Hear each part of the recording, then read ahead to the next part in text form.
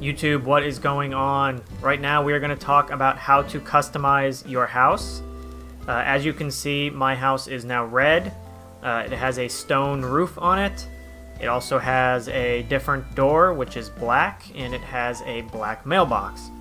So in order to customize your house, you have to have unlocked the upgraded resident services, which looks like the building I just walked into.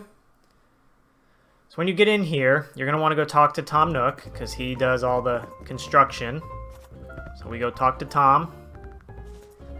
He'll walk over here. And we can talk to him about my house. And wanting to customize it.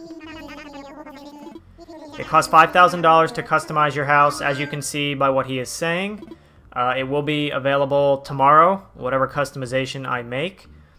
Just like your normal house upgrade, it takes overnight to take effect. One thing to note is that if you are trying to upgrade your house in terms of size, you cannot customize it at the same time.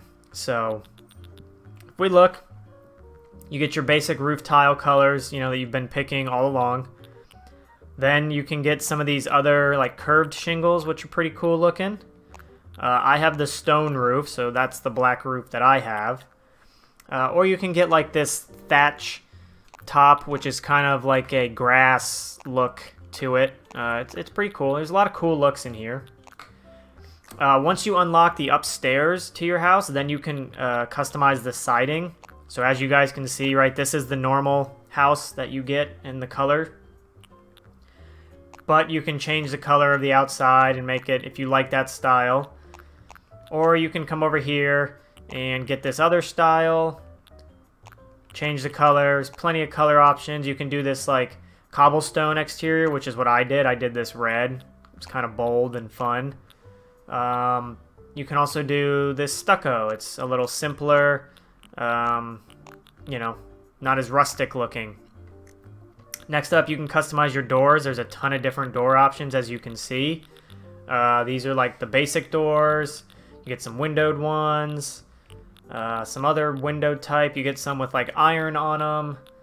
A super simple door if you're minimalistic. You get a basic door with a round window. You get kind of this, I don't know what to call it, but it's wood with, you know, glass behind it. You get this, I think it's like a medieval looking door, but they call it a Zen door. I guess there's another like medieval-ish looking one down here.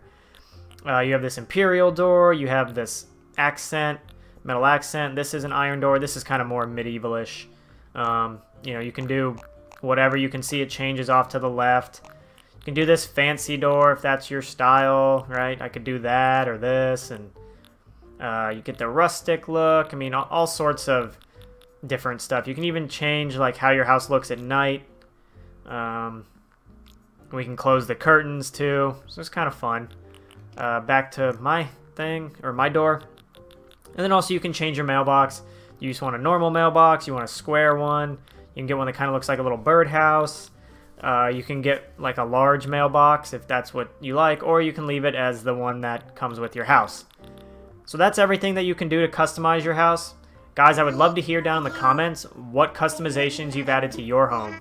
Be interested to see kind of how everybody thinks and how their house looks. So let me know down in the comments. Also, if you guys could please drop a like on this video, I would greatly appreciate it. And as always, please subscribe to the channel so you guys will know when I post more videos. Thanks, and enjoy customizing your home.